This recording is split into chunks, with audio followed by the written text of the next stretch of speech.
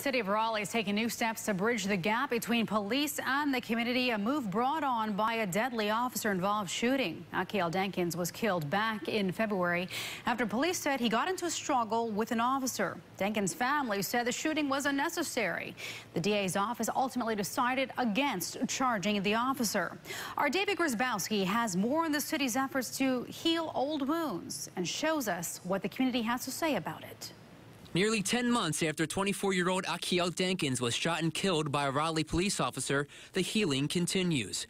Mayor Nancy McFarland promised to continue building relationships between city leaders, law enforcement, and community members. Today, she announced the details of a series of meetings, calling them a safe place for open and honest conversations. Through these conversations, we hope to bring to light many of the challenges that face our community.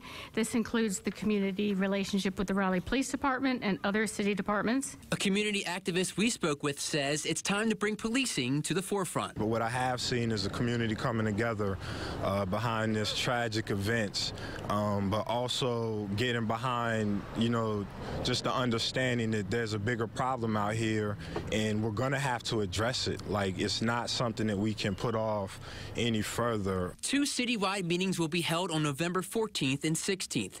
5 smaller gatherings will follow, 1 in each city council district. The topics will include race relations, education, and affordable housing. These are important discussions that will enlist the help of all who participate to begin to identify meaningful and achievable solutions to challenges facing our community. Paul Ingram owns Paul's Barbershop. He hosted a similar event last month with Raleigh Police.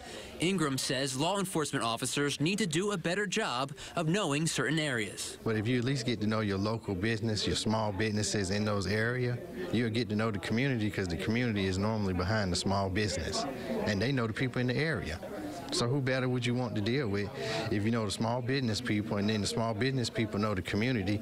They can introduce you into the community. In Raleigh, David Grzybowski, CBS, North Carolina.